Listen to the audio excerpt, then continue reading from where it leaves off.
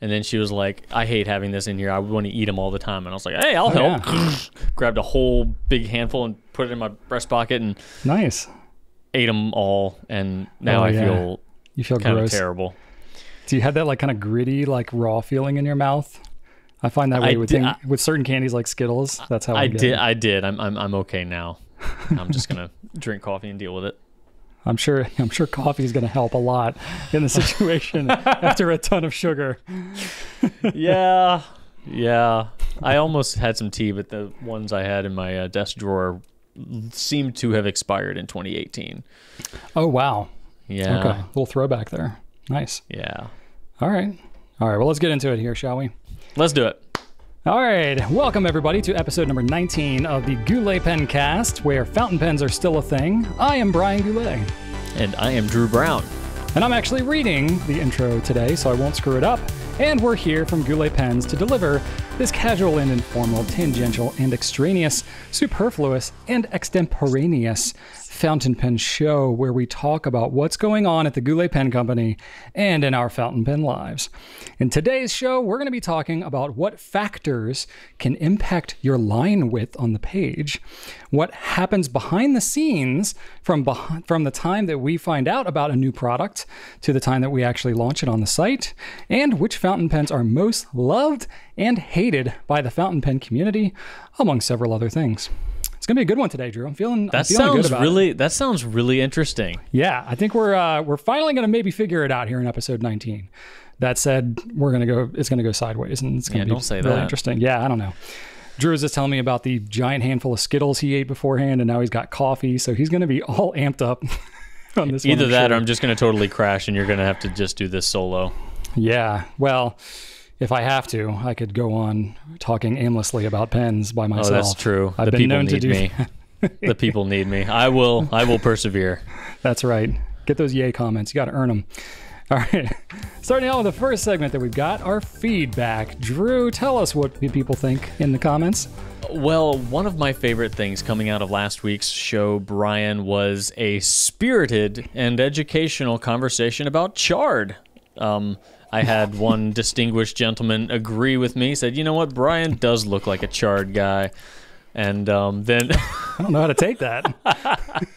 And then it actually spawned like a discussion. And then it spawned like a discussion about chard, where someone was like, what's chard? Oh, it's this. Well, I used to do this. Like, it was like a legit chard discussion that also went into touched on the effects of chard on the human digestive system. But either way, it's like spinach without all the flavor.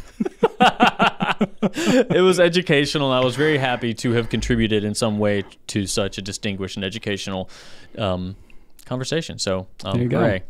Yeah. And then Kim on YouTube says, totally agree with Noodler's Cayenne, because that was one of my underrated inks from last week. My first order from Goulet included a surprise me random ink sample, and it was Noodler's Cayenne. I did not think of myself as someone who would like reddish oranges, but I'm so glad that I was sent a sample. I love it.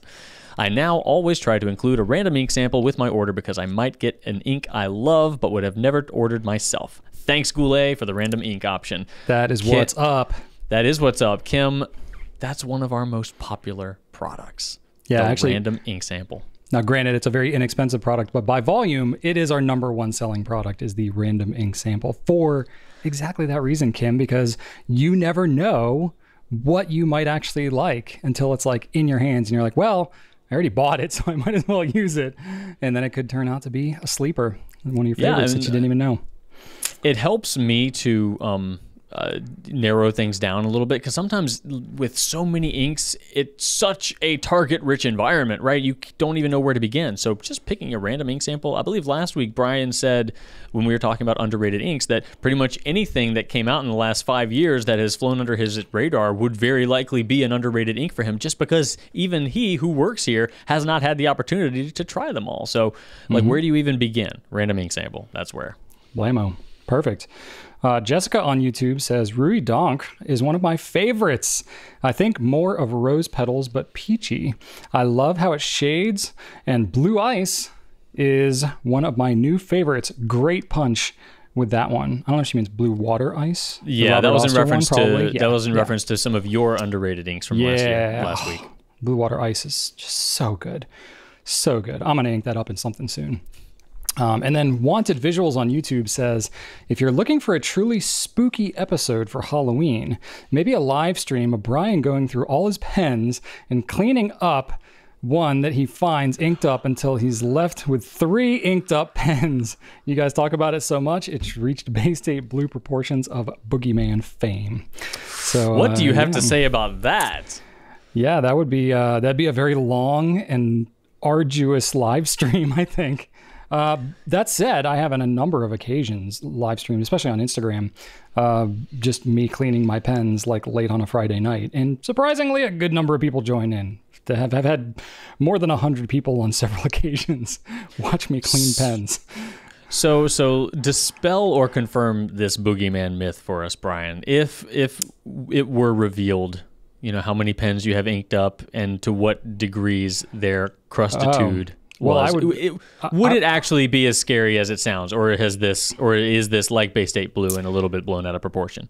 You know what? Honestly, I would be on that journey with you because I don't even know for sure how many pens I have inked up and have left. Because I definitely have pens that I have sort of in storage where I go to pull it out and I'm like, oh, this is not clean. And it's been in there for 3 years. That happens sometimes. Now, granted, Drew, at the office, I have team members that will borrow pens and use various things. Not to blame anybody, but it is possible that it was used or cleaned to some degree, but not to the umpteenth degree, and it could have been put back in by somebody else, or more likely it was probably me and I just put it back in there and was in a rush and then I forgot about it for years. So my guess is I would have a few dozen that are inked, that are, but that's a rough guess. I don't really know. I have several different places where I have pens, which is what's dangerous because then I lose track of them and they're in cases and some of them are closed and some of them are inside a 3-pen case that's buried in my backpack that I haven't used in a while. And I pull it out and I'm like, oh, I didn't realize that was in there, so it happens. Okay. No, this is a horror film. This is, I would rather watch anything. Oh my God. Yeah. I actually went into your office to see if I could grab a pen the other day, and I think that, now correct me if I'm wrong, but it seems like since the pandemic began and you've been working from home more, when you take a pen from your office, you don't tend to return anything to your pen collection in your office, do you? That is not 100% true, but oh, okay. It's definitely, yeah. I'll return. It seems like it seems like most of them are disappearing slowly. That is not untrue. Okay. But I will bring pens. I don't have a 1-in 1-out policy. I will I'll bring them back in batches, so it's especially if I have whatever the, new Lamy All-Star video that we shot earlier this year. I brought home a ton of All-Stars. I brought them all back except for maybe 1 or 2 just to have as examples or whatever. So, but it's been an interesting situation, especially as if I'd known at the beginning of this pandemic that I was going to be home this long, I would have created a better system for myself. But it's been obviously evolving and unfolding, and I've been as we all feel, we have been in this temporary state for a non-temporary amount of time in retrospect, and that's okay, at some point I really got to figure this out, but maybe tomorrow. One of my favorite quotes, I think it was Mark Twain, said, "Never put off until tomorrow what you can do the day after tomorrow." So I keep that firmly in mind when it comes to pen cleaning. Anyway, let's talk about some new stuff, shall we? Let's. All right. One new thing that we have is actually a Lamy product, which is always exciting for people because Lamy is a very popular brand and they put out good pens. This is a white-red Lamy limited edition Safari, and it's going to be set to release next week. We have it up on the site now, and we have some stock imagery, I believe. I think we're waiting to take our own images until we get it or something. But anyway, it's up on the site now. It's essentially a white Safari with some red accents. It's got a little red, I don't know, would you call that the center band? It's the band behind the grip. It's not really a center band because it's not on the cap, but whatever. It's the center of the body of the pen. And then it's got a red clip as well. So I don't know if you're familiar with the white Lamy Joy that had the red accents and stuff like that. It's kind of like that, except it's in a Safari, which is kind of cool. It's going to be $29.60, and it's going to have a free bottle of Lamy Vibrant Pink ink. So it's kind of a special thing. It's a one-shot deal, so it's not going to be available forever. But if you like it, if you like the white pen situation, you can check it out. It's going to be extra fine fine and medium stainless steel nibs. And then we are also on the complete opposite end of the spectrum. We have the ST DuPont Space Odyssey. This is their limited edition, and it is way more limited and far more edition than what you see with the Lamy. I don't know what that means, but whatever. So this is going to be a urushi lacquer finish pen. So it's a metal pen with urushi lacquer finish. It's not common to have urushi lacquer in general, but then to have it on a basically non-Japanese pen is pretty rare. And I excuse the pun, but I would say that this pen looks out of this world. I know it's a little corny, but I mean, really, it looks phenomenal. So it's very space themed, especially if you look at the big set, which is the collector set. It's got a pen that, I mean, looks like a rocket ship. Like it has the fins and the thing, you know, it's got everything on there, the rocket boosters. It's got a base to it that looks like the launch pad. It's got an extra rollerball grip, if that matters to you. It's got a bottle of ink. It's got a lighter as well, which looks like, you know, a lunar lander, which is pretty cool. The lighter, I think, comes out of the base of that lunar lander, and you can use it if you like to light things on fire. It's got a set of matching cufflinks as well, which have little spacesuits on it, which is pretty cool. And then an ashtray as well for the things that you like to burn. So there you go. Very cool, and it comes in this awesome looking box with this really cool star pattern on it. I mean, it is very much a collector's item. So that's the big set. You're pushing 10 grand with that set. It's a whole big thing. I'll say it just looks phenomenal. I mean, the finish that they put on this pen looks almost three-dimensional. I mean, obviously, any type of lacquer you have with a bunch of layers like this, you're going to get more depth to it anyway, but just the way that they did this pattern looks like you're looking at some kind of what's the word, Drew? Not supernova, but like a thing. Lots of stars. You look at them. Galaxy thing. Yeah. I don't know. Yeah. Is there an A word? A word that starts with an A that I'm thinking of? It's like a whole bunch of groups of stars. Maybe I'm just thinking Andromeda. That's the name of something. I don't know space as well. But anyway, it's a very, very cool looking pen. And from what I understand, you might be thinking of the word nebula. Nebula, maybe. I don't know. Nebulas are like very kind of like gaseous and multicolored. Yeah, it's probably what I'm thinking. Okay. Probably what I'm thinking of. Nebula. Yeah, so it's got that. It looks like a, very far away looking cluster of stars and things. Looks very, very cool though. So that's the big set. There are a couple of less edition to go with my previous statement, less of an addition. So there's a writing set that has the same like rocket ship body pen with that base, as well as a rollerball grip, and the ink, that is $4,200. And then there's one that's just the fountain pen, which is not the same rocket ship body, but it's more of a variation of the model Line D, which is their traditional model, which is still really, really cool looking, that has that same awesome urushi finish with the nebula design on it. And that one is just under $1,600. So very much a collector's item, a bit much to save up for the average individual, but it looks pretty darn cool. And if you're into space, it's pretty cool. Last year we had the From Paris with Love, which was this really cool involved set. This is that equivalent for them this year. And I don't know, it looks pretty awesome. What do you think, Drew, as a space aficionado yourself? The thing I like the most about this is that they did not go with a traditional, I guess, historical space theme. We saw a lot around 2020, 2019 of commemorative space pens because it was the 50th anniversary of the moon landing and such. So we saw a lot of actual space things. This one is very much in the kind of mid-century sci-fi vein with the large, kind of the classic version of the spaceship, the rocket ship, more of like a retro future sort of deal. And I actually really like that design. I'm glad they went that route instead of another historically accurate pen, because I think that they're great, but we got enough of them. Yeah, it's somewhat conceptual, I guess, still with the idea, but not going for like the accuracy of a design of a specific rocket kind of thing. The ship looks more like the Marvin the Martian ship and less like Saturn V. Yeah, exactly. Which I think is pretty darn cool. And it's got kind of that general cigar shape to it, which is Yeah, pretty nice. So it's very appealing. I dig it. I dig it. And it's gone over pretty well from what I understand too. I haven't talked to some of the folks from, DuPont that have gone to some pen shows. There's not a lot of them happening, but there's a couple. Yeah, it's gone over really well in person. The pen looks really, really cool. So that's what I got. Drew, what do you have that's new? Well, Brian, I'm going to keep in the same theme because Colorverse released a new set of inks. And as we know, Colorverse likes all the spaces. So they spaced out once again with the Constellation set.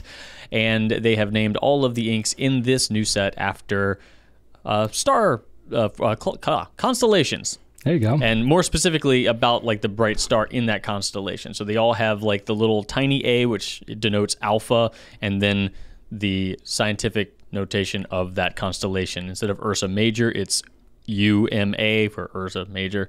So it's a little confusing, to be honest, but the colors are nice. They're a little subdued, but like good subdued, not super wild and crazy. They're rich and well designed, but not too loud if you want something a little bit more subtle, which sometimes you do. But I actually had to look up a few things about these, and one of the names was just Alpha Boo, B-O-O. And I was like, what the heck is Alpha Boo or A Boo? It just says A Boo. When I was drawing the swabs, Brian, I just wrote Colorverse A Boo. I was like, well, I have no idea what's going on here. What am I even doing? Right. So I looked it up, and it is the constellation Bootes. Like booties. Booties. Boots. It's actually pronounced Bootes. That makes more sense than booties. There you go. So I said that for comical effect. There's your education there. Bootes. Bootes. But here's the thing, Brian. Here's the thing I have a problem with. At first, I was like, okay, cool, I got it. But then I learned more that gave me more problems. The alpha star in the Bootes constellation is called Arcturus. And that sounds awesome. That does sound cool. Like, if they're going with... They literally named it Alpha Bootes. But the alpha star is Arcturus. And Arcturus sounds like the monster at the end of a video game maze that you have to fight once you get to the center. Like, that's cool. Yeah. So why didn't they just call it Arcturus?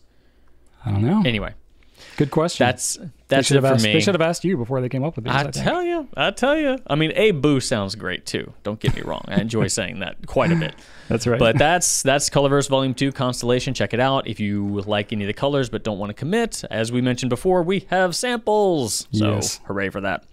Also, we mentioned last week that we were considering and kind of looking at a brand called Y Studio. We have since said yay to that brand, and we will be launching the first pen of that brand in the Goulet Pen Company website called the Revolve. And it is a brass fountain pen, Taiwanese made with a Schmidt German nib. All brass, most of them colored brass with exposed brass on the edges of the faceted body, except there is one that's just all raw brass. But the interesting thing about these is that they are meant to be weathered and worn, and I found that pretty fascinating because it was the first time I have ever encountered anything like that. They even come with a piece of sandpaper for you to kind of intentionally destroy it. So yes, it should be noted that sandpaper is not for tuning your nib. You will have a bad day if you use it for that. You have a very bad day. And it is for scratching up the outside of your pen, though. And also, if you decide to totally destroy this thing and say, you know what, I don't like the way it looks right now, and try to return it, we might have a conversation about that. Yeah. But I do like the fact that this paint on the outside of the brass is supposed to, even without the sandpaper, is supposed to like weather and, kind of get beat up over the years if you use it as a pocket pen, beating around with your keys and stuff. It's kind of supposed to do that. And I just think of like old playground equipment that started all brightly colored, but then kind of some of the steel shows through like on old hand railings, So I don't know. I kind of like the look of that. And I wish there was a way we could kind of like expedite that process for the sake of product education. I don't know what we would do. I guess we could like just carry around in your pocket with a we could put it in, we could do, Brian, we could put it in your lower cargo pocket, because you always talk about how that lower pocket just swings around and knocks into things. It does. Put it in there with some pebbles. Yeah, absolutely. I get it. That's basically a rock tumbler right there. You can carry all kinds of stuff down in there. So much room in those pockets. All right, and then finally, we also launched the Monteverde Monza in ebony wood. So this is the first wood Monza pen, the Monza we've been selling for a while, and at $36, it is a pretty darn affordable wooden pen as well. So that is available. It is there in extra fine, medium, and an Omniflex. So it's a pretty good-looking pen for the price. So you can check that out if you are so inclined. I also did mention the Y Studio Revolve is going for $140, and the individual Constellation inks from Colorverse are $27.50. There you go. And that's it for new stuff. Yeah, there's definitely more new stuff coming, but that's all we got to talk about right now. And Drew, I do want to mention the cargo shorts that I'm currently wearing at the moment. They have pockets on the outside of the cargo pocket. So it's like double pocket. Oh yeah! Wow. So if you need like something tenderized, you put it in there, and yeah. If you want to not be, yeah. And you know what's really funny is I seem to be like a really good height for, if I have the pockets unbuttoned or whatever. A lot of times they'll grab on to the knobs of the lower cabinet doors in my kitchen. So like as I'm cooking or doing the dishes, I'm constantly like getting hooked on the doors and whatnot. It's pretty funny. So I don't know. Do the doors open when you walk away? It depends which door it grabs. You know what I mean? Like if it grabs the door that's on the left side and I'm walking to the left, it's going to want to open it up. But if it's the right one, it's going to like want to rip my pocket off. So I don't know. It's durable. I can take it. I haven't yet broken anything, but yeah, it does catch me off guard sometimes. So I'll randomly be doing stuff in the kitchen and I'm just like, ah! Which is like, what's wrong with you? I'm like, my pocket hooked on the thing. And she's like, yeah, okay. She doesn't have something about it. Anyway. All right. Noise. You know me, Drew. I mean, you make similar noises too. Come on. I do. Noises happen. Now these days, anytime I'm on the ground a lot with my dog and my kid, and I don't stand up without making a noise. So that doesn't happen anymore. Yeah, you're reaching grunt status when you absolutely when you change altitudes. Absolutely. Yep. Good stuff. All right, let's move on to some Q&A. Right, we got some really good questions this week. We do. I think we're going to say the same thing. Go ahead. We have a theme. Yeah, we do. The theme is emails. These are all questions that came through email because we do look at those from time to time. Yeah, so good stuff there. And we're trying something new. We're trying to somewhat structure our question answering a little bit. So whoever asks the question, it's going to be the other person that is the primary answerer. And that will kind of ping pong back and forth. So we're going to try that out, see how it works. We are reaching a new level of intentional effort here on the Goulet Pencast. Yes, we are evolving. If we were Pokemon, we would be evolving to the next evolution, whatever it's called. There we go. Monster. There we go. And we'll probably be eating our words in about an hour. Anyway, I'm going to kick things off with an email from Carolyn. And Carolyn writes, I'm a fan of broad nibs and most finer nibs. I'm a fan of broad nibs, and most finer nibs just don't lay down enough ink for me to enjoy the ink. I always am kind of amazed by the writing ink reviews that I see because the wide lines they appear to get from fine and medium nibs. One of my fountain pen pals said in a letter, I'm surprised at the narrow lines you get with broad nibs. You must write really fast. And I thought, of course, because I do tend to scribble. It isn't that I'm using an absorbent paper because I write letters on Tomoe River loose sheets. So she and I are right that the writing speed can produce a widely different range of results from the exact same nib and pen. And is this something you have observed among yourselves too? It might be fun to pass the same pen around the office and have everyone write a sentence and see the variety. Thanks so much for the weekly chatter. Really enjoy the Pen of the Week segment a lot. Oh, well. Whoops. We blew it. We blew it this week, but we'll get to that later. Never mind about that pen of the week. But the primary question here is, do you ever find that your writing speed can affect the width of the line being put down, Brian? Yeah, so I think, first off, thank you, Carolyn. I'm kind of with you. I myself find that I think my handwriting is better with broader nibs, but there are a lot of people who say that their handwriting is better with finer nibs, which I just think is so interesting that it varies so much with different people. But I do think that writing speed can be a factor, yes. So to answer your question a little bit, however, I don't think that it's probably the dominant factor in terms of line width. So I'm going to broaden up the topic just a little bit here beyond just writing speed, because it got me kind of thinking about what are the factors that get into line width as a whole, right? So obviously nib size is going to be the most impactful factor of line width. If you have a very, very tiny ball of tipping material and a fine or extra fine nib, there's no way it's going to write as broad of a line as a broad or a stub or something like that. So yes, the physical characteristics of the tip of the nib are going to be the sole biggest factor. However, there's a number of other factors, and I'm going to sort of go in somewhat of an order of what I think may actually be sort of the highest to lowest factors. I think paper absorbency, as you mentioned, Carolyn, in your email, I think it makes a huge difference, actually. And you mentioned that you're using the Tomoe River loose sheets, which is an extremely ink-resistant paper. So if you think about that, if the ink is being resisted by the paper, it's not soaking into the paper, therefore it's pooling up into a more concentrated area. It's not soaking into the paper and then spreading out on the paper fibers.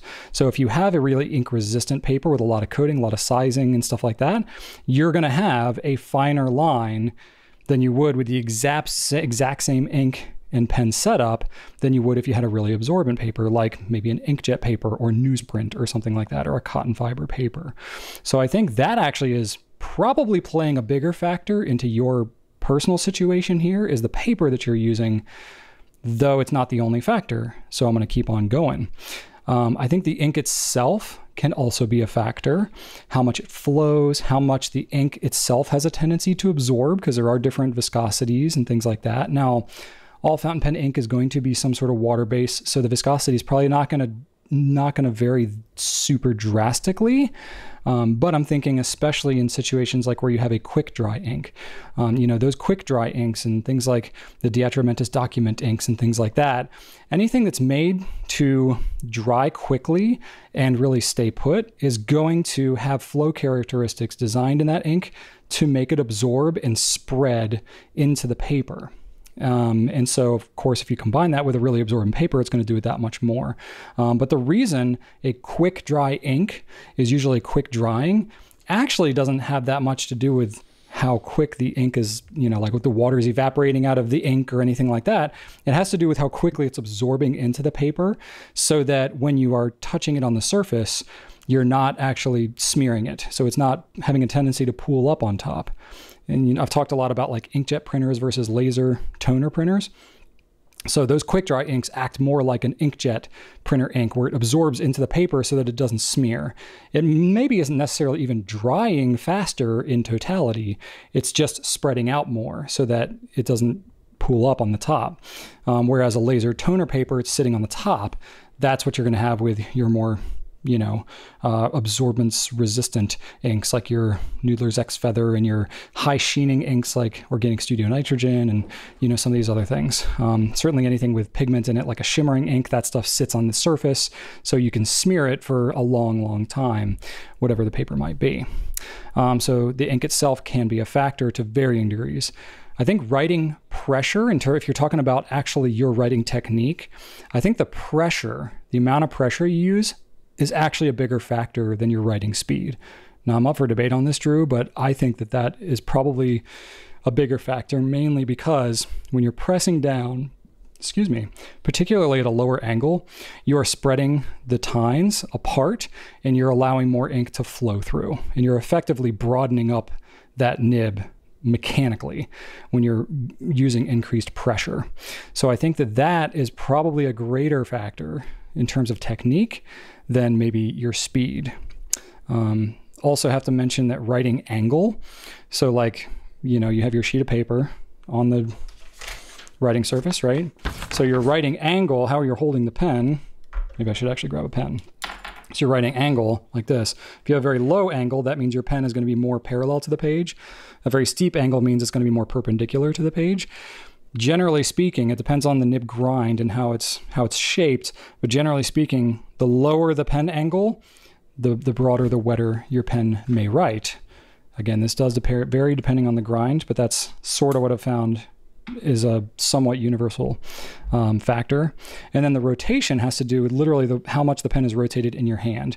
This is not so much of a fine tuning. It's a little bit of like, if you have it, more or less centered, it's fine. As you really start to roll it off, you start to kind of break the capillary action for the slit of that nib, and it can start to dry up and get a finer line if you have it at a kind of steep angle, but then it'll eventually just kind of stop. So it's not so much that you should rotate the pen in your hand to try to fine tune the line width. It's more if it's writing too dry or it's skipping or whatever, just double check and make sure you don't have it over rotated, because then it will just basically cause you problems being too dry than it will be if you have it just held properly. And that can also depend a lot on the specific nib grind. Things like a stub or an italic where it's ground really flat like that, much more sensitive to the rotation because, the slit of that nib is being lifted off and it's got a little less tolerance than a perfectly round tip would have. So yeah, I think that writing speed definitely does come into play, but honestly, I don't know how to specifically isolate writing speed from all these other factors. So while I do believe that it plays somewhat of a factor, I don't know in and of itself if it matters to a hugely great degree. I would have to believe that it does, but I think it's something that honestly, this question just prompted me more to think about it and think I wonder if there's a way that we could, I don't know, test for it or something. Because the challenge is even if you have different people that write with different speeds, they're also going to have different angles and rotations and pressures and all these other things. How do you truly isolate just the writing speed? Because I think that, in my own practicality, I tend to write heavier when I'm going fast. I don't know if you feel that way, Drew, but when I'm really going fast, I'm more aggressive with my writing. So I tend to write actually darker the faster I write because I'm putting more writing pressure on. But that may vary quite a bit based on the individual.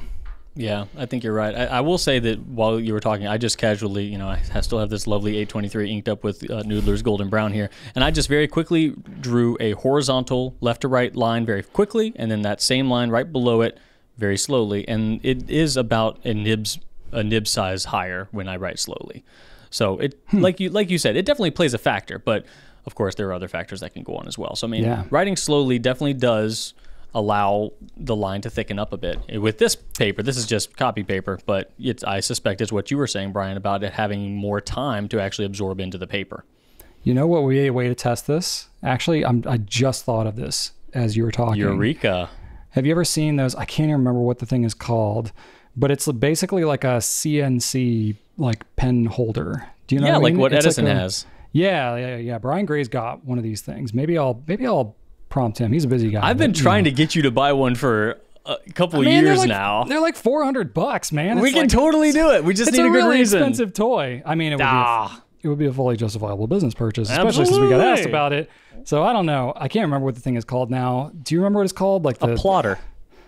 Yeah, that's basically what it is. But there's a specific one that's made for holding pens. But anyway, Robo plotter. I don't know. That's not it. But the idea behind that would be, it's a machine that holds the pen, exactly the same specific angle and stuff like that, and you could program it to write the exact same thing, essentially at different speeds. I think. I actually don't know if you can program it to write in different speeds. That would be the thing to figure out. But anyway, that's essentially what you would need, is to have all other factors controlled and then only change the speed and see how much of a difference it makes. Because I don't know, even with your test there, I would question whether your writing pressure is consistent, when you write slow versus fast. Well, I agree. I agree with you. If anything, the fast one was more pressure, but it's still thinner. Yeah, interesting. Okay.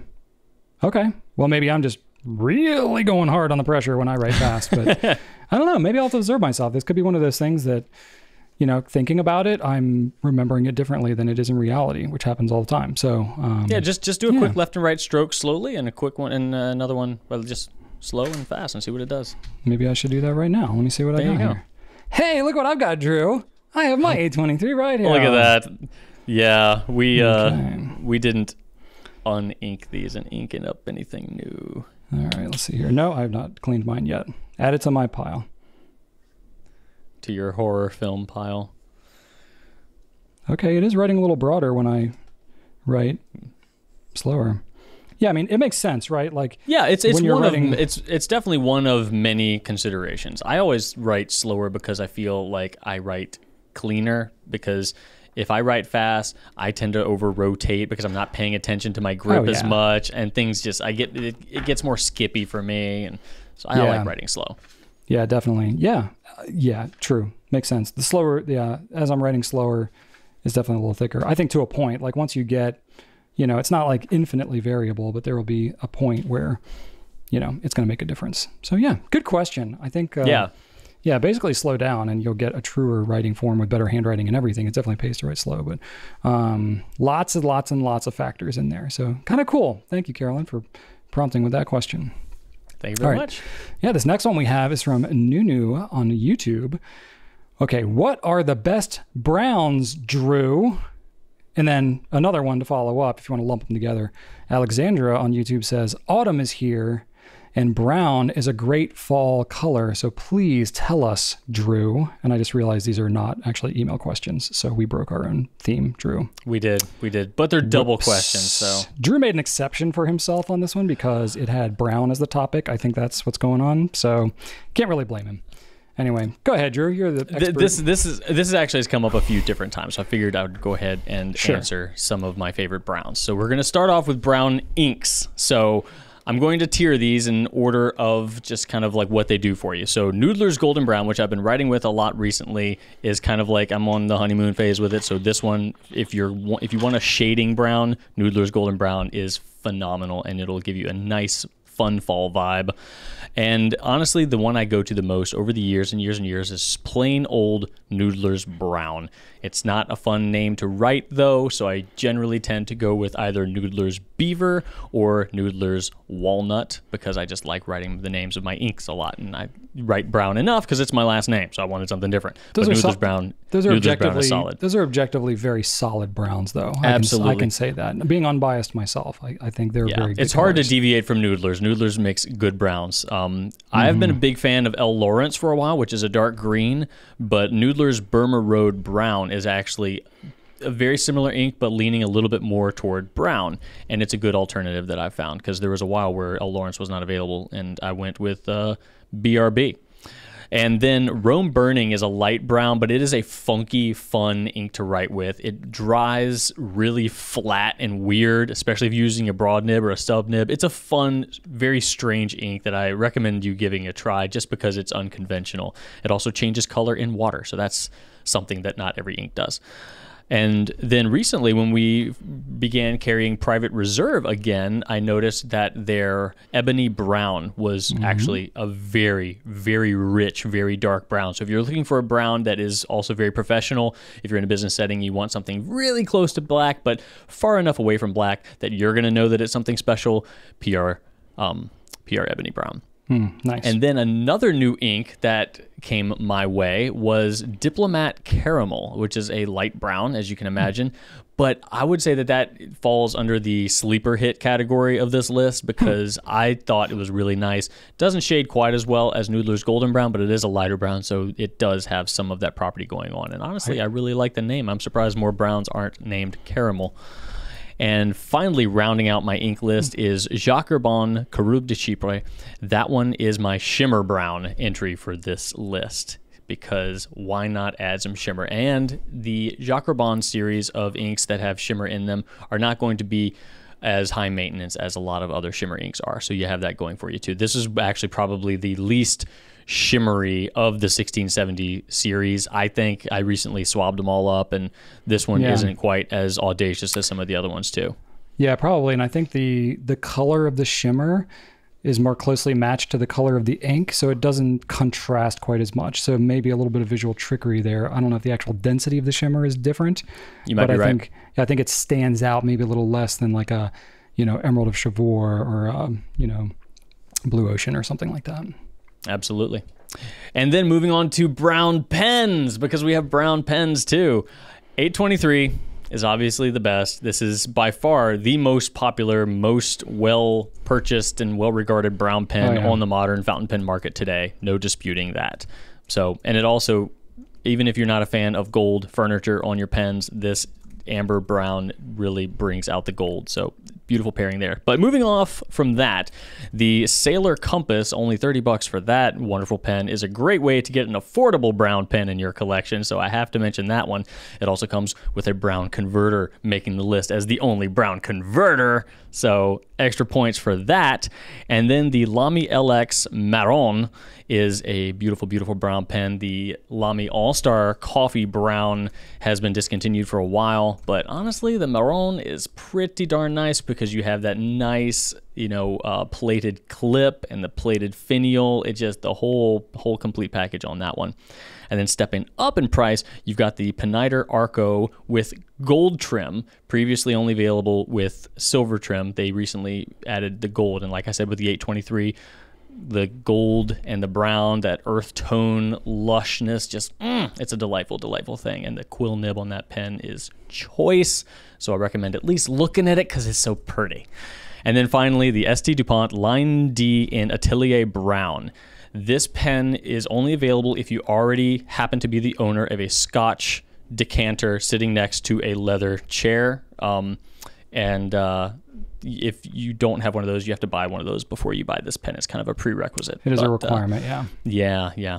But if you look at this pen, you'll know why. Like, it just looks like it needs to be in a wood-paneled library with a leather chair. Like, it's a nice looking pen. It actually feels really well too. It's just like the Space Odyssey pen that Brian mentioned earlier. It's got that nice lacquer, and it's one of, I think it's the most beautiful ST DuPont pen we have, but I am biased, and that's okay. I'm not trying to pretend I'm not. You need to be somewhere in the vicinity of mahogany to be able to fully enjoy that, I think. Vicinity of mahogany. Yeah, yes, sir. Exactly. But that's my list. I'm absolutely no expert, but I like brown things, and my last name is Brown, and that gives me zero credibility. Yeah, I don't know. The end. You're not a Dr. Brown like Stephen Brown is. No, I'm not. Maybe this is my attempt. I'm just trying to. I'm clearly growing out my beard to look more like Stephen Brown. You do like tweed. Yeah. Well, I'm working on it. Yeah. We'll see. It's hard for me to build upon that because you have a very, very solid list. I have a couple of inks that I thought of kind of as you were talking. Diamine Ancient Copper. Beautiful. It's not a shimmer ink. I think it might be our most popular brown ink. It's way up there if it's not. But it's again not a true like chocolate brown, and it doesn't have shimmer to it, but it's got a little something in there. It's got a little something special. So kind of a coppery brown, but very, very popular in color. That one definitely you get your Barney will show up on that one for sure. Couple of really good chocolate brown colors. As you were talking, I thought of Diamine Chocolate Brown and PR Chocolate. That's PR Chocolat with no E on the end. Yeah. Both really good. They're very, very similar colors, but nice dark like Hershey brown color. I dig that. Hope we don't get a strike on that. No copyright strike because we referenced a trademark anyway. And then Noodler's 41 Brown. I know you've been a fan of that one in the past. You didn't mention it, so I thought I'd bring it up. I know. There's just so many good browns. I mean, you can't say everything. I thought about it. I had so many Noodler's Browns on there already. Yeah. And then why not throw Stephen Brown in there? He's got, the SBRE Brown. That's a great ink too. Yeah. We don't sell it, but Ackerman makes that. Absolutely. I bought one. Came to me from Netherlands. But in my opinion, the best brown is a Drew Brown. Thank you. Thank you. All right, Drew, you want to kick off? Would you like another question? I would love another question. All right. Hey, this comes to us from our friend Alan, who is a longtime customer and pen friend of ours. Alan asks, what happens behind the scenes from the time you hear about a new product up until the time it is on the site? How do you make all the measurements like ink capacity? Alan, why did you? Brian's gonna. Okay. Also, he asks, the new Diamine ink vent calendar is exciting. Did Diamine make a bunch more of them this year? All right, Brian, you've got some notes on Alan's first comment about all that. You had to know what was going to happen when you threw this question in here, Drew. Well, let's start. I was like, this is going to be a slice already. I can tell you, it's going to be such a comprehensive question. First off, we'll talk about the ink vent thing. Yes, I do believe, I mean, I don't know what the total supply was, but we definitely got more than we had before. Definitely more, so, yeah. You know, last year they sold out, not last year, last time, 2 years ago, it sold out in hours. This time, thankfully, we've had them a little bit longer. We do still have them as of the time we're recording this, so I think it's not too late. But I think they're moving along nicely, and I think they're going to go, especially, you know, if they get in people's hands and they really like the colors and other people see how excited they get, then the rest of them are going to go immediately. So, but to get to the main bulk of the question here, what happens behind the scenes? Basically, like, how do we launch a product, right? So it's a lot. I'm going to warn you here a little bit. So first thing, this is actually a little just fun story here. Like, Alan actually reached out to me a couple weeks ago and asked about something, and I kind of mentioned like, oh well, yeah, we have to do this, but first we do this, and then first we do this, and he's like, oh my God, you guys do a lot before you launch a product. So I think that this was kind of him saying, teed it up what nicely. What else happens? Yeah, well, it's great. So I mean, we've talked about this before to varying degrees, but I just like the way that you phrase the question, Alan. And, you know, just kind of like flowed out of me as I was typing the notes. So I'm going to go through here. I'm not going to cover every exhaustive detail because honestly, I'm just going to hit the bullet points of what happens, but it is a lot. So first thing first is we have to get enough information to understand what the product even is and decide if we need to carry it or not, because we don't just carry everything, right? And we have to know to what degree we're going to carry it. So lots of times for a pen example, are we going to carry every nib size, every color option? You know, there's often ballpoint, pencil, roller ball, fountain, blah, blah, blah, all these different versions of things when a new product launches, assuming it's a pen. So yes, there's lots of debate that we have on our products team. There's lots of number crunching. We look at past sales. We use some gut kind of influence there to think of how much we think it's going to do. And then assuming that we're a yes on that, we have to basically, you know, place our initial purchase order with whatever the company is, which involves a mix of math and gut decisions. Oftentimes we have somewhat limited information because it's brand new. We don't have all the details. We more than likely have not seen it in person, maybe not even seen a picture. Sometimes we just have to go off of some raw facts about the thing, and then we have to make a commitment to buy them. So that's sometimes a little tough. There's a lot of logistical information that we need to gather, right? So once we've decided, yeah, we're going to actually carry this thing, there's things like UPCs, product codes, you know, the various SKUs, and just straight up numbers that we need to get them into our system. The price, you know, the different options like nib sizes. Is it, you know, if it's an ink, you know, does it come in a bottle or a cartridge or whatever configuration it's in, etc. A lot of that's specific to the product type. You know, notebooks have their own various things to decide. And then we need to know, you know, the dates that we think that things are going to be scheduled to arrive. You know, is this something that's going to be, you know, available immediately and we can have it in 3 days if we place the order, or is it something that's not arriving until the holiday season and we need to order them, because that will make a big difference in terms of how much time we have to prepare and, you know, what else is going on at that time. And then, you know, is that something that's going to be made public? So sometimes we get told about things and they're like, okay, we're telling you this so that you can, you know, place an order, but, you know, do not share this publicly until such and such a date. You know, it's really popular for, you know, certain things that they want like a coordinated release, like, you know, just as an example, like Retro 51, when they do their poppers. Granted, we do not get a lot of advance notice on those at all, but, you know, we do have to order them before we can, you know, they're public and they can be released. So we need to know at least a little bit. And so there's always that consideration to be made when it's public and what's still private.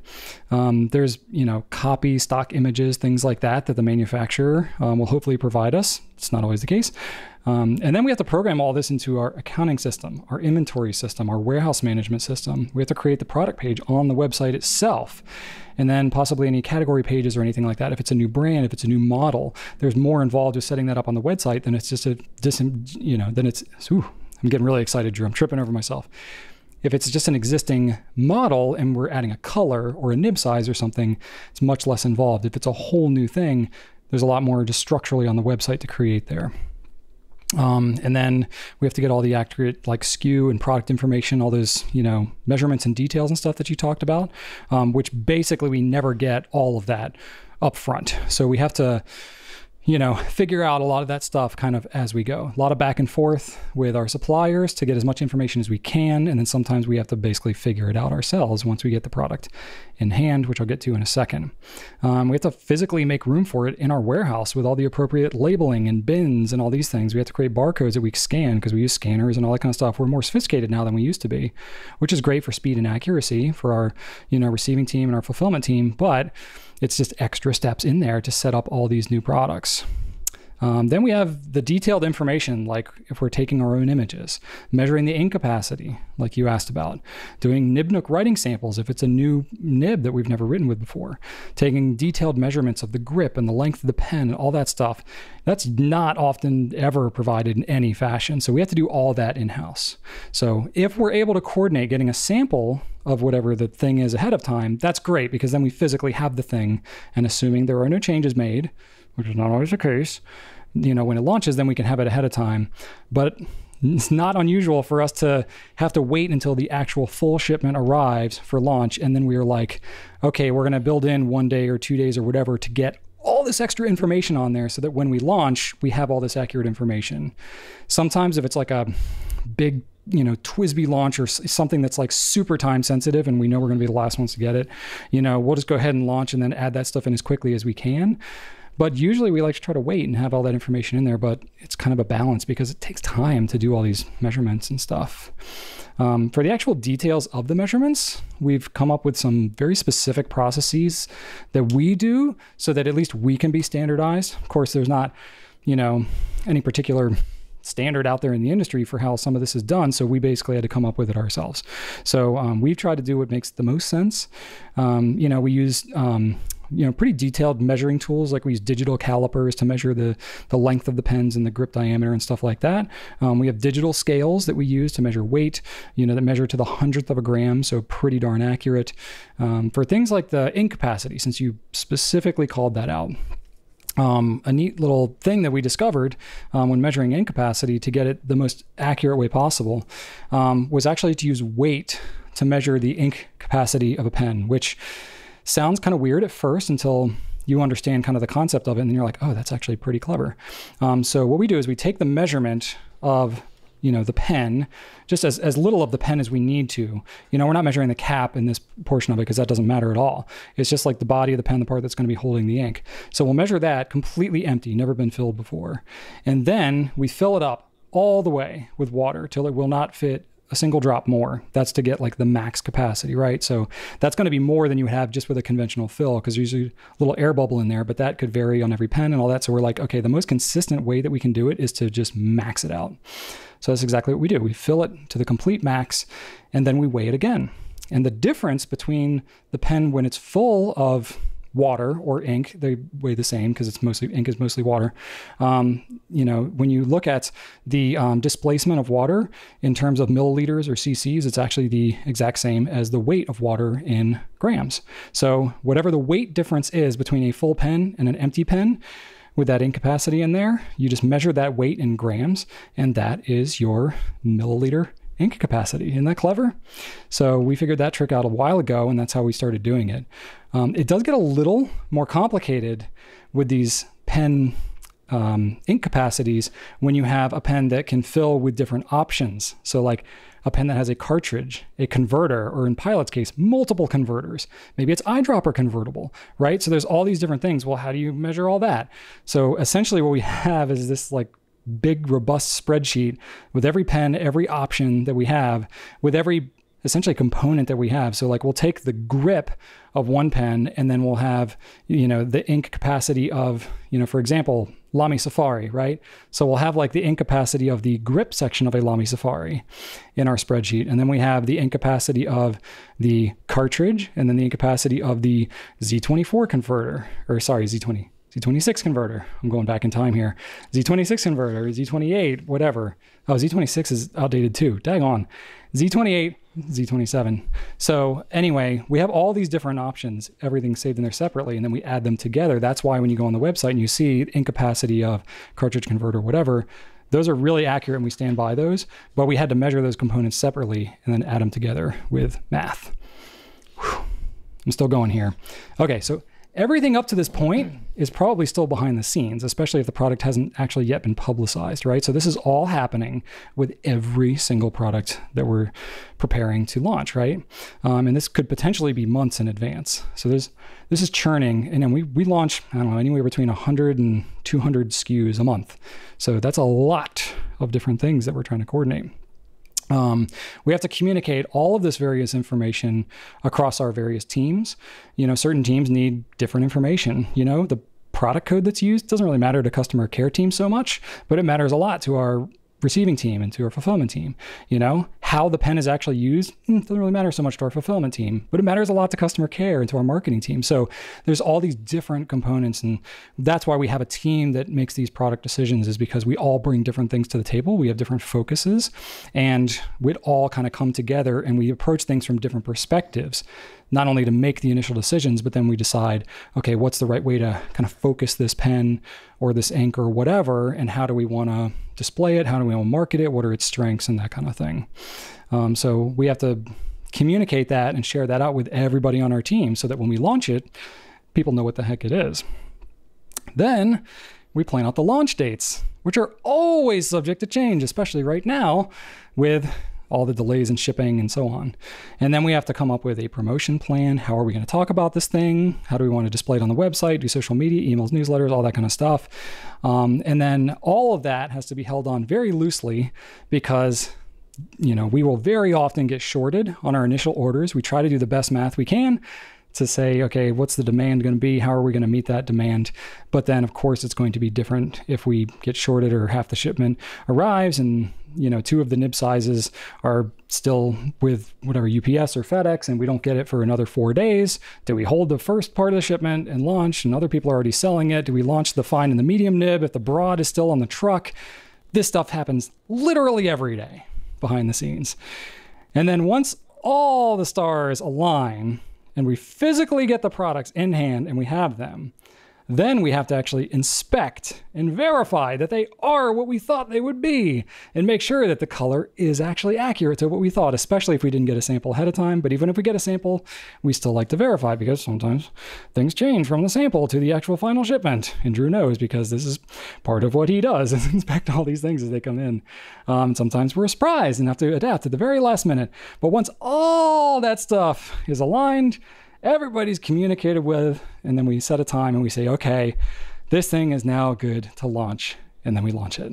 And that's the very high level of what we are doing literally every single day that we do most of this behind the scenes to launch every single product that we carry. It's super involved, but we've honed it over year and year and year over year over year and gotten it down really well to a pretty adaptable but yet stable state. And that's lifting up and peeking behind the curtain there. Whew. Now I'm out of breath. Yes, adaptable is most certainly a very important term for all of this. And any of the things that he mentioned could have been broken out into an equally long sub-segment. Like just the meetings that we have about new products are, even that has a very, very precise structure, things that need to be crossed off the list, considerations, past product research that needs to be done. Like, we try to do it right. And that's something that I'm really proud of, is that whenever something doesn't go right or we realize something could be made better, we do it, or we do our very best to make it better. So what we have is the result of noticing many things that didn't go well and addressing many things so that they can go better. And we're still doing that every day. Absolutely. And we love doing it. Honestly, it is, even after doing this 12 years, 10 years, it is still keeps things exciting every single day. And we never have the same day twice, ever. No, never. Oh my goodness. All right, there you go. That's a deep enough dive. Now I get to ask a question and I'm going to chill while Drew gets to answer this one. So this next one comes from Elizabeth, who says, I heard a rumor that you can put the Peniter pen filler directly on a 15 mil bottle of Diamine. I don't know what that is, but how cool would that be? Maybe you could try that out for us, test for leaks, etc. And then there's a follow-up question, but I'll let you answer that one first, Drew. So I think she means the 30 mil bottle, the smaller Diamine bottle, because I'm not aware of a 15 mil right? No, there is a 12 mil that comes in this year's Inkvent calendar. Well, either way, Elizabeth, I tried them both, and the short answer is don't listen to that rumor. Yeah. None of it is true. Doesn't work, right? To my knowledge, the mouth on the 30 mil Diamine bottle is the most narrow ink bottle mouth that we sell, and the Pineider pen filler just kind of, it's pretty narrow. The diameter of the opening is pretty much equal to the diameter of the ink bottle. So it definitely does not, the diameter of the ink bottle definitely does not fit inside of the Pineider pen filler. Yeah, so I can understand the desire, because you can't fit many pens into that 30 mil bottle without some kind of adaptation, right? Yeah, but it definitely does not work. I even tried the little blue rubber thing to go over it, and it's too tight. It also does not work with the tiny little Inkvent bottles either. So don't listen to that rumor. It definitely does not work. But then again, it also doesn't work even closely, so there's really no risk in even making that attempt. The diameters, they're both very similar, right? I'm looking at it. They do look fairly similar. Yeah, they're almost identical. Let me, I don't know. Let me give it a try, Drew. Let me give it a try. Because sometimes I don't trust Drew, so I got to verify for myself. Wow, the faith. Yeah, it definitely does not work. So, I mean, the blue thing can fit in there. I don't know how tight that is. It feels like it might be a little loose. But let me see what I can do. I just want to prove Drew wrong. That would feel so good. Oh, wait, you're doing that? Yeah. What did you do? That's not going to do anything, Brian. You're just putting the cap on. There's no reservoir. No, the little stopper here, this thing, it fits into the rubber part. Yeah. Oh, I was doing the opposite thing. I thought you were trying to put the ink into the thing. Oh, I did the wrong thing, Elizabeth. Pardon me. See, okay. Well, honestly, Drew, either way, it's not. So the thread pattern looks similar, but this thread is fatter. It's just like a chunkier thread than what's on the Pineider, so it's getting lopsided, and it's not really threading on there. Not in any way I would feel confident. It just wants to go lopsided. I thought we were trying to decant the bottle into the filler, but you're trying to make a filler out of the bottle. I'm trying to make a 30 mil bottle filler. Oh, okay. That is not what I tried. Sorry, I misunderstood this bottle the question. filler already. It says 10 mil, and it says not to go above the. You could. I don't know. What are we gonna do? Something. But who knows what could happen? It's not working. It's not working for me. And Yeah, just to verify, I'm gonna see if I can fit the 30 mil cap on there. I mean, I can, but it's a loose fit, so I don't have any confidence that's actually going to hold. Too risky there. I would say it's not recommended. I wouldn't recommend doing this. It's too sketchy for me. But yeah, for sure. That's a lot of ink. If you have an empty thing like this, you can pretty much just like pour this right in there and then carry on. So I don't know what it's really. I don't know what it's really buying you, to be honest, to be able to do that, because unless you have the ability to swap both caps easily, you're not buying yourself anything. Because say you do put this thing on your 30 ml bottle, well then, I guess if this was empty, never mind. I was like, if you already have this filled, what are you going to do? It's like, oh, you put this in something else, or just don't have it filled in the first place. But no, I don't think it works. Just pour it in there. Just pour it in there. It doesn't work. That's what it's for. Well, I will say this is a really old 30 ml bottle. Maybe they've changed it. I don't know. This is like, this was the first. I bought this at the pen show in 2009. This is my. Oh my God. No, it's not that old. Sorry. This is my Majestic Blue. This is probably 10 or 11 years old. Still. Maybe they've changed it. I don't know. Do you have a 30 ml bottle handy, Drew? No, not in here. I can run and grab one while you do the next question if you want me to.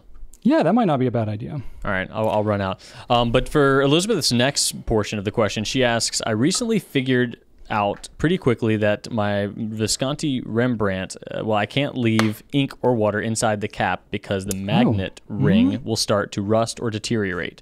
That got me wondering, are there other caps that you either shouldn't clean with water or need to make sure they are completely dry? Crap. Sorry, Drew. I literally just snapped the cap of this trying to thread it on here. I was hey, that's kind of fitting. And then it just snapped. And I was like, crap, now I have my pen filler still got ink in it. So yeah, definitively can say now, you might ruin your pen filler. Oh, shucks. Crap. Oh, well.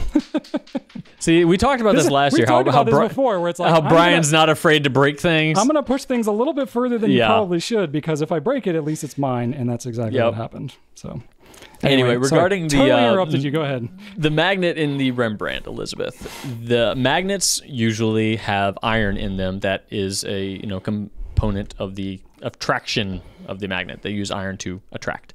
And iron is absolutely very, very rust prone when it comes to combining it with water and oxygen. So even if the magnet is coated or has some sort of protective thing around it, any homeowner will tell you water always finds a way in. It's something that it always finds a way. So if you do have to clean a cap with a magnet or even any metal in the cap, unless you absolutely have to, unless you're dealing with just chaos in your cap, ink explosion, we're talking just ink everywhere, just get a cotton swab, go in there, get the ink off. Like what I do is I take, let's see, where's my pen flush? I don't have my pen flush. Anyway, I just take my pen flush, I just hold it upside down on a cotton swab to soak the cotton swab, and I do a first pass with that. Unless it's really inky, then I just kind of like twist up a paper towel and get that in there. Either way, go as minimal as you can at first. You don't want to just totally flush your entire cap with metal components unless you are just, that needs to be done.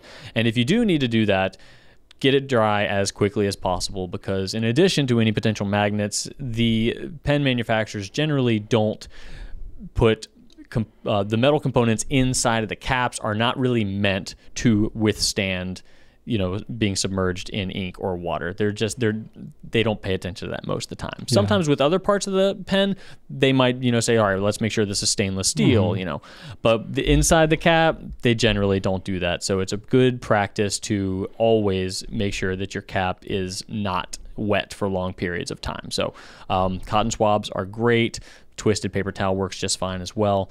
But if you do have to get it all wet, dry it as much as you can.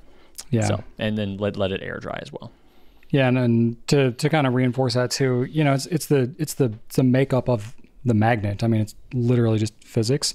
The magnet has that iron in it. It's going to rust with any type of moisture. I mean, we've talked to some manufacturers before about like, is there a coating or something that can be put on? And the answer is yes. Like some manufacturers do put coatings on those magnets. But even still, that's not a surefire bet because, even if you put a coating on it, it's like then that could potentially mess with whatever adhesive is used to keep the magnet in there. So there's always a balance between properly securing the magnet in place and waterproofing it and all that. It's all tough. But I can also say it's not super common to have a rusty magnet cause like a major problem. I mean, yes, if you look down in there and it really bothers you, that's one thing, but I haven't had it like be a major functional issue in most circumstances. So a pen like the Rembrandt, it's popular. There's a lot of Rembrandts out there. Really haven't had a lot of like complaints long-term of that being a thing. Even if it gets, rusty a little bit to some degree in there. Again, that's the nature of the magnet specifically itself. And it happens across different brands, but hasn't ever caused such a large issue that I think you should lose a whole lot of sleep over it. That's true. Unless it becomes so rusty to the point where it starts bubbling up and becoming sharp and could cause scratching to, a metal grip section or something like that. Yeah. But generally, that's not the case. Like Brian said, we've been selling that pen for a long time, and it's certainly not a pervasive issue. Yeah. Yeah. All right. You ready for question number 5, Brian? We're going to finish this thing up? Yeah, I think so. All right. Well, Sam via email says, yo! In the last episode, Brian mentioned that every pen has someone who loves it and someone who hates it. Someone's least favorite pen is someone else's absolute favorite pen, etc., etc. My question is, what do you guys think is the most universally beloved fountain pen? What do you think is the most universally hated fountain pen, and why? It would be fun to hear them in different price points too, like most universally loved cheaper pen, most universally loved expensive pen. Thanks. All right. Good question, Sam. When I first read it, I was like, you acknowledged that I said that every pen has somebody that loves and hates it. And then you immediately asked me like, what's the pen that everybody loves? What's the pen that everybody hates? But you said most universally loved. So I'm gonna take that with the best. You're also giving Brian a hypothetical, so good luck with that. Yeah, good luck with that. I'm gonna dance around this thing like it's a maypole, right? Anyway. All right, hey, I'm gonna go find a bottle of ink. Do you still want me to do that? Yeah, if you could, right. Yeah, if you could. I'll go check. I ruined mine, but I would like to confirm. Okay, I'll go get a modern bottle. Okay, fair enough. Drew's gonna go get a modern 30 mil Diamine, and he's gonna leave me alone while I dance around this question. like it's the safety dance. All right, so there's nothing universal here, as I mentioned before, but I think I'm going to, interpret this more as like, what are the ones that tend to be more popular, right? Like what's more generally well-liked, generally disliked a little bit more, because I really think that's what you're getting at, Sam. In the lower price point, I think that, it's pretty common. We have some videos out there, fountain pens for newbies, parts 1 and 2. Those are good ones to look at. There's ones that, basically the answer for any of these is if you go on our website and you sort by popularity, it's going to sort the most popular ones at the top. But some of that's sorted by color and stuff, and it's hard to round up whole models. So I'm going to talk just in whole models here, and it's not really based on any firm one specific number. It's just purely off my own interpretation. Pilot Metropolitan, or the MR, tends to be quite popular. Lamy Safari, old standby for a long time. The TWSBI Eco also is incredibly popular, has been for basically ever since it came out.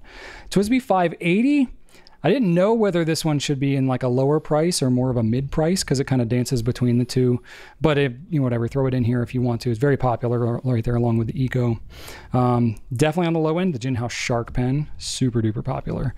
Platinum Preppy has long been a staple of the affordable pens, especially if you do an eyedropper conversion. It's like one of the most eyedropperable affordable pens out there. And then Diplomat Magnum has been a more popular one on the scene in the last couple of years. Certainly there are others, kind of an honorable mention to the Quaco Sport.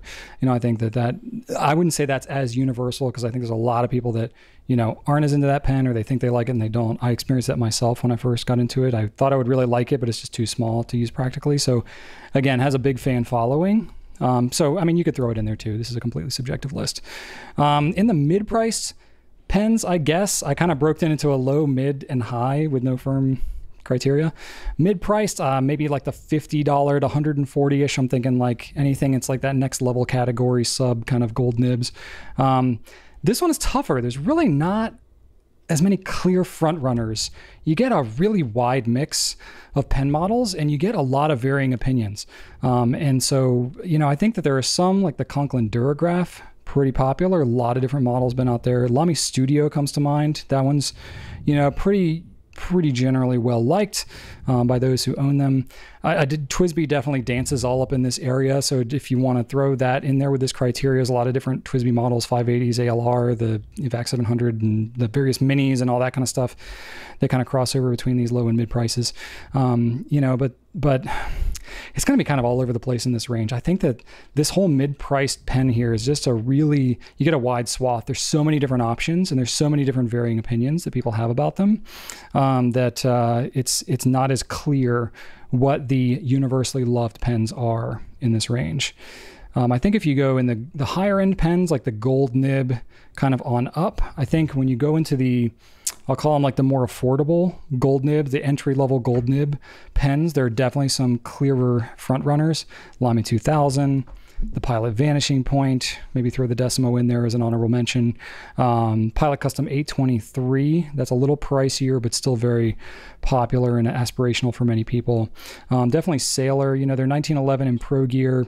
Essentially, they're very similar pens, just slight variances on the shape, but there's a lot of different variations and colors and stuff of that. But those are all pretty generally accepted. Platinum 3776 would fit in there too.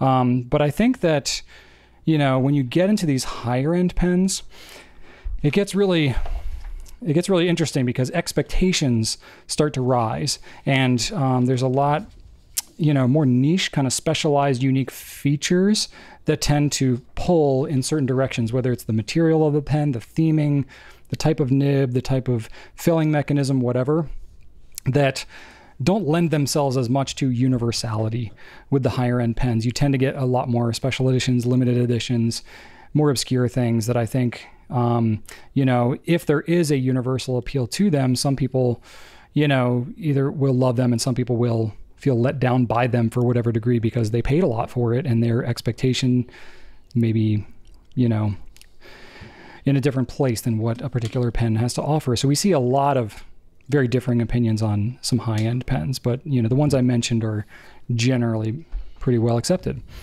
The ones that are universally hated, honestly, I think take any of these ones that are universally loved, and you're going to have a different group of people that are going to universally hate them, if for no other reason than for the fact that most other people love them. And it's just like Apple or Tesla or whatever, insert any brand here that people like, there's going to be a group of people that just want to bash it because it's what a lot of people like. But just in general, I think that, any pen that tends to be really popular is going to get talked about a lot and is going to attract a lot of hate as much as anything. And when you have as many individual opinions and a hobby like fountain pens, certainly you're going to have that mixture in there. But then you're going to have some other pens. I had to put Noodler's pens in here. Now, Noodler's is very nuanced. There's a lot of people that love Noodler's pens. There's a ton of them out there. It's super affordable. They are really such a different pen than what just about anything else has. So they do get a lot of love. However, they also get a lot of hate because you get some of the highly placed expectations as you would have with more expensive pens, but applied to a Noodler's pen. And then Nathan specifically designed the Noodler's pens to be user serviceable and tweakable. And, you can take them apart, you can adjust them, you can, heat set the ebonite feeds and all that kind of stuff. But a lot of people then feel like they don't want to have to do all that stuff. And they kind of just want a set it and forget it kind of thing. So that gets a lot of pushback. So it's just a really interesting, Noodler's kind of just gets a big, caveat with this whole thing, because despite its affordable price, I think some people do have some really high expectations of what these pens should be able to do that I think may or may not be very fair in a lot of instances. I think there's a lot of kind of mixed or negative feedback on some of the copycat pens that are out there. This is more of just a general category of pen. Ones that essentially kind of like mimic very popular models, where it's pretty obvious that a manufacturer, usually not as much of a name brand manufacturer, makes something that is heavily inspired by something that is much more stronger branded, popular, not specifically a counterfeit, so to speak, because it doesn't have the original brands on it, but you can pretty much look and be like, oh, they definitely just copied that design and tweaked it enough so that they wouldn't get the pantsuit off them, but it's like, some people are all about it because they're like, they get a bargain of a pen. It's usually, fraction of the price. But I think generally speaking, a lot of people in the pen world, they can kind of tell when that's happening, and it feels a little bit like cheating. It feels like it's maybe, not fair and maybe undermines the main brand, which is like clearly just really there to support, the heart of the community. And some of the other ones, it feels a little bit like a money grab. And again, I'm not speaking about a specific manufacturer here, interpret it as you will. But there are several brands out there that they have a little bit more of a model of, kind of mimicking more popular brands. And it's clear that they're doing so to try to essentially ride off the popularity of a more established brand. And that's, generally not the favorite of people who are deep in the fountain pen world, at least. And I would say just anything that's like an outright fake or a counterfeit is pretty universally disliked, especially if somebody thinks that they're actually buying the real thing. But, like anything, there's people out there that have a following. I mean, you can go on Reddit and you can see all these people who love buying fakes and trying to spot the fake things. And like, it's pretty obvious. They know that what they're buying, it's like too good of a price and they can kind of tell, but they just love the cheapos and the fakes and the counter, all that kind of stuff. So everything's got a following, to speak to what I said at the beginning, where it's like, anything that somebody loves, somebody else is going to hate, and vice versa. But I think, generally speaking, people like to see, innovation and kind of uniqueness going on out there. So anything that's too close to something else is going to get a lot of friction. That's what I got, Drew. Very good. No, I completely agree with all that. I know you missed a little bit at the beginning, but that's fine. Your notes here, we talked about some of the same stuff. I think that it reminded, what you said about Noodler's kind of reminded me of when the first generation Omniflex nib hit the market.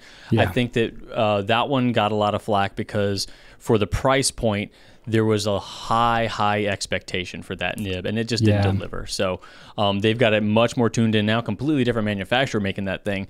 But right when they launched, they sold like crazy because everybody wanted it to be this, it's a flex pen, and it did not do magical things. And that, it was like a $60 flex pen at that. So it was still really affordable for what it was. Yeah, absolutely. But like Noodler's, it, I think people wanted more than they got, and it was pretty disappointing for many. But I will say that they have made leaps and bounds worth of improvements on that pen. So the OmniFlexes of the current generation are completely different, like not even comparable to what was sold then. So yeah, that popped into my mind, especially when you were talking about noodlers. Yeah, anything with the word flex on it, you just know is going to bring drama. It's not good. It's never going to deliver. Yeah. Cool. All right, good stuff. That's all we got for Q&As. But Drew, I see that we have the hypothetical section coming up here. Yeah. Let's see. This one is going to be less of a hypothetical, Brian, and more of just something I want to know. I had a really great conversation with my family about this. Okay. This past weekend, and lines were drawn. Whoa. Debate was had, and relationships were placed in jeopardy. Wow. Bridges were burned. Scores were settled.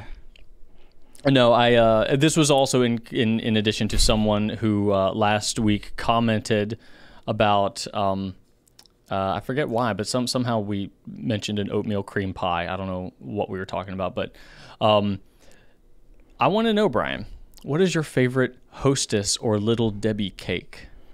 Ooh. Are you an oatmeal pie guy, cosmic brownie? I have a really Swiss good cake, Swiss cake roll. I have a really good, really heartwarming answer for this, actually.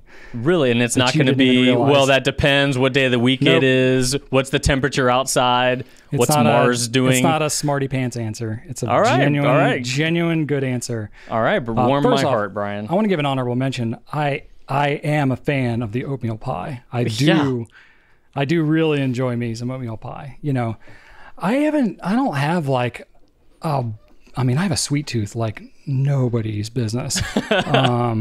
In fact, I was just talking with my brother-in-law this past weekend. He and I have like basically the opposite taste buds.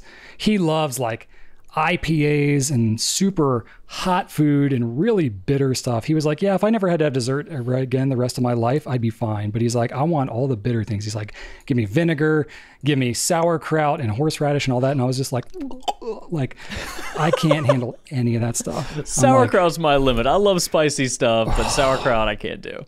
I can't do any of that stuff, man. Mustard, I can't handle any of that. Like horseradish is like my kryptonite. It's I can't do it. Like any sandwich that has horseradish on it, it's all I taste and it lingers. Like it's clearly like something about me. I can't do it.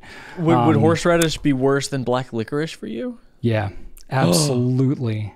I don't like black licorice, but I really don't. What about black licorice? But you know, the Good and Plenty's that we had a little while ago, they weren't great, but that's not the worst black licorices out there. If I have like, I would rather black licorice, it's pretty bad. I would rather eat an entire packet of Arby's horsey sauce than eat a Good and Plenty. Oh my gosh, I couldn't.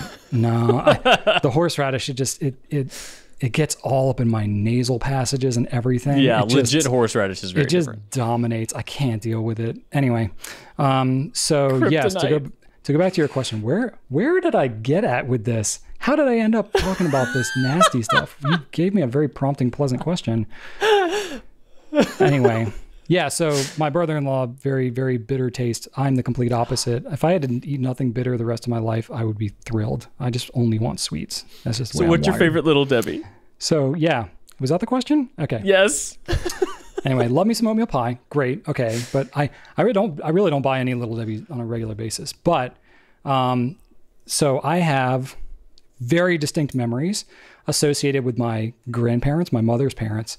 So they lived in town here, but we didn't see them a whole ton. They raised 9 kids. So by the time they had raised all their 9 kids, they were like kind of done with kids. So like we would visit them, but you know, they were much older and they were pleasant enough, but they really didn't have any interest in like getting to our level as toddlers. I would be done too.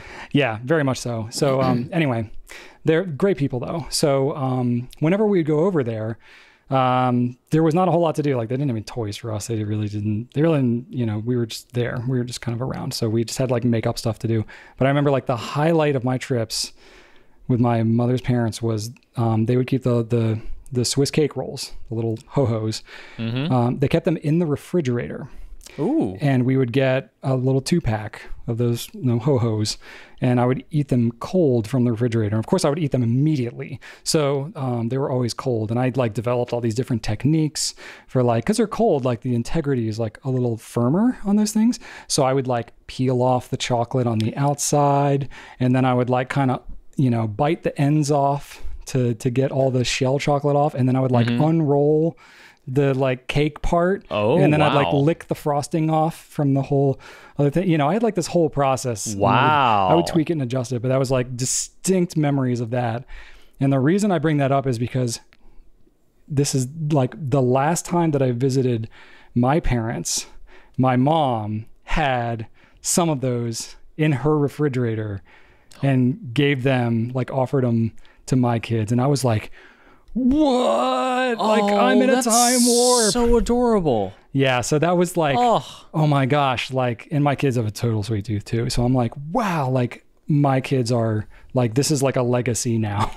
That is amazing. So my mom like offered it to them, and she offered me one too. And I was like, yeah, I want one. Like I haven't had, I don't know, it's been 10 years since I've had a Swiss cake roll. That is amazing. So it's like very much associated with my grandparents, who have both long since passed away. But now I'm seeing that continue like with the two, my parents and kids generation.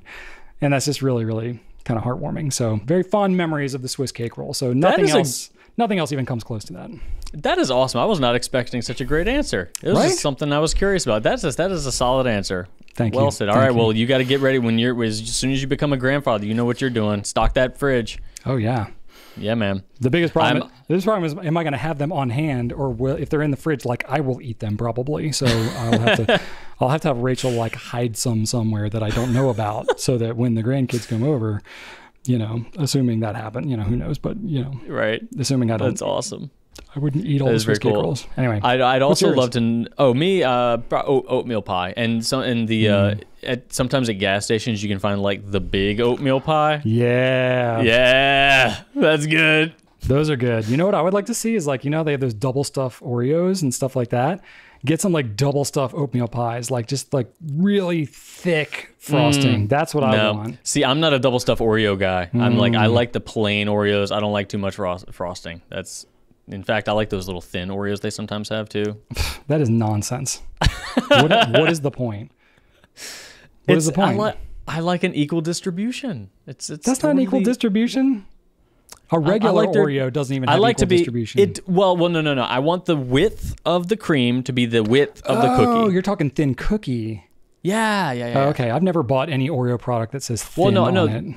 Well, it's. I'm like, what's the point of this? Give me mega, double, ultra, like something that's like, eat more. Just I'm pretty Americanized in that way. That is pretty American. I also don't eat Oreos very often, just by the way. Though I do.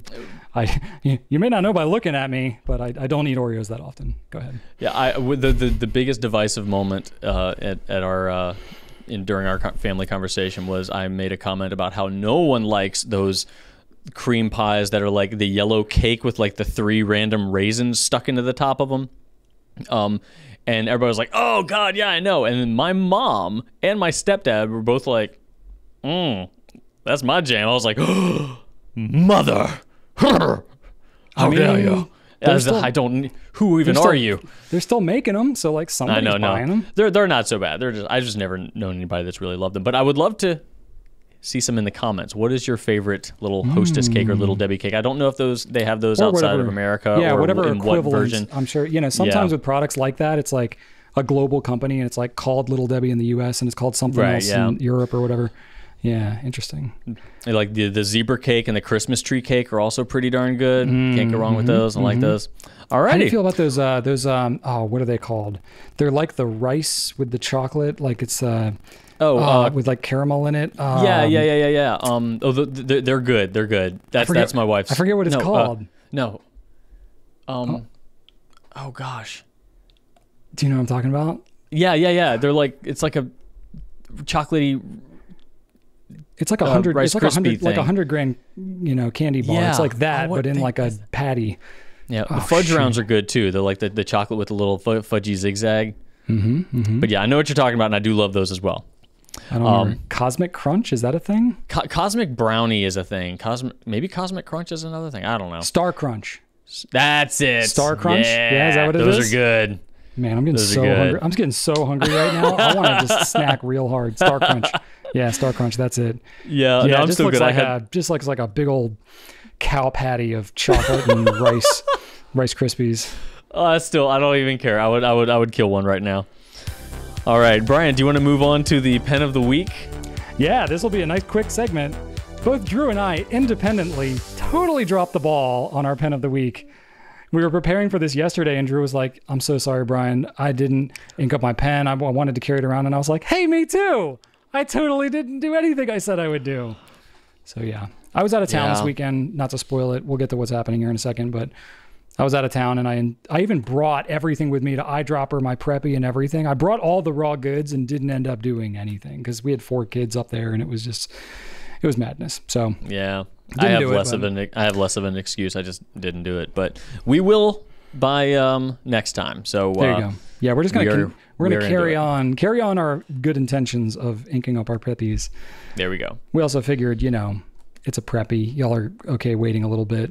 You probably already have one, or you're familiar enough, or you don't care. So I'm expecting a earth-shattering revelation, Brian, personally. Well, I am going to be using the Preppy Wah, which I've never used before. I'm expecting an entirely different experience than a regular Preppy. Not really. Anyway. All right, Drew, what's happening in our personal lives here? What do you got going on, my friend? We had some celebratory events this weekend in the Brown household, or outside of the Brown household. My wife and I recently hit our 13th wedding anniversary. Hey, so congrats. we went on a date. Thank you. Like an actual date without the kid, which is not something we often do. I know. So what is that? I don't know. It's crazy. It was weird. So we went downtown to an Italian restaurant, got some overpriced tiramisu. It was did the whole date thing. And nice. Then we were leaving, and like we still had some time. We're like, it's not that far past his bedtime. Let's keep doing stuff. And of course, because we're super lame, we're like, you want to just kind of walk around Target? She's like, yeah, let's do that. So we just walked. We're like, yeah, look at us, just walking around Target with just us, no kid. Like, I'm not gonna lie, that's half of me and Rachel's date nights. Is like, let's go to Target and or Home Depot and or do our weekly grocery run without the kids. Right. I mean, that's our date. I mean, it feels very, very different. And what did we do? We get there. I'm like, we walked in, and at first I was like, we don't need anything at Target. We don't have weird, random fun money right now. We don't need to go to Target, because all we needed was a birthday card for my grandmother. But of course, we go in there and just buy crap. Just stupid, random. And of course, we buy Archer. She sees this big fluffy Stitch from Lilo and Stitch, like a big old floppy pillow animal. She's like, oh, we need to get him this. Look, he's sleeping. He's got little closed eyes. I was like, all right. So what do? We just buy something for the kid. We're without the kid, and all we can, it's just useless. Yep. Anyway, we did that, and then the next day. I relate. Yeah, it's just the way it is. We're a trio. And then Sunday was my grandmother's 85th birthday party celebration. So we went over her house and did that whole thing, did the cake thing, and of course there's always something that like either needs to be moved or lifted or hung or removed or loaded into someone's car. So yes. It was that whole thing. So happy to do that. She lives by herself now, but she's great. She's one of the most marvelous people in my life, and I do a lot thinking about her. And don't you just feel like a superhero though when you like go over to one of your relatives' house and they're like, Can you grab that off the top of the bookshelf? And you're just like, yes, I can. Oh, that's me. Here's your glass bowl. You know, and then you're that's me living with a 5'2" 1/4" wife. But when I'm at my Mimi's house, I'm basically a computer hacker because her tablet's always on the fritz, or like her AOL account isn't synced properly. So I'm just like, nice. Nothing. Basically Neo from the Matrix, ain't nothing but a thing. Pretty much. Yeah. That's awesome. What about you? Did some family stuff as well. So we went up to Northern Virginia, about 2 hours north of us here, to Rachel's hometown area where her parents and sister and family lives. And we went to a little outdoor festival thing, little fall festival called Cox Farms. Anybody in the general DC area, you've probably heard of Cox Farms. So they have like hay rides and corn maze, and you can pet goats, and you can go down slides made out of corrugated like drainage pipe and all this kind of stuff. It's Yep. really fun and kind of, it's been kind of a tradition of ours ever since our kids were little. And we didn't do it last year because COVID and it wasn't open at all. This year we did it. We had masks and we had stuff like that, but the weather was like, it was perfect. It was overcast, like 70, 72 degrees. It didn't rain at all while we were there. We got there early, so there weren't as many people, and it was just awesome. They have apple cider donuts there. Oh, so good. They have apple cider there if you can like fight through the yellow jackets that are just swarming all over it, because that's like yellow jacket like heaven right there. Oh my God, you can't get away from those things. No, heck no. They're aggressive, but they weren't like stinging everybody and whatnot. But they just, I mean, this time of year, especially yellow jackets, they like apple cider is literally the perfect food for them. Anyway, so it was all good. I don't care, whatever. I've been stung enough time. I don't care. I'll get my apple cider. It's so sad. But that was really fun. Did some really exciting plumbing work. Had a nice slow draining sink that my son's had for a while. And I was like, oh gosh. So I was like, it's probably clogged with hair or something like that. But then I noticed like it looked kind of grimy in the little stopper. And I was I was like, oh, there's going to be some nastiness in there. And I was like, all right. So I got the little hair snake thing and started getting that in there. It was getting stuck constantly. And I kind of pulled it out. And I was like, but it wasn't really getting much. And I was like, nah, there's just nastiness up in there. So I was like, all right, just like rolled up the sleeves. I took the whole took the P-trap off. The P-trap apart and everything. And it was just disgusting. So I cleaned the whole thing out. It looks great now. There was a part that was broken and everything. So, it was dripping. So I had to run to the store and get a replacement little valve thing for the stopper doohickey. It's just great. Love plumbing work. Plumbing work. But you know what? I did feel good doing it. And it was, of course, I started at like 10 o'clock at night, of course.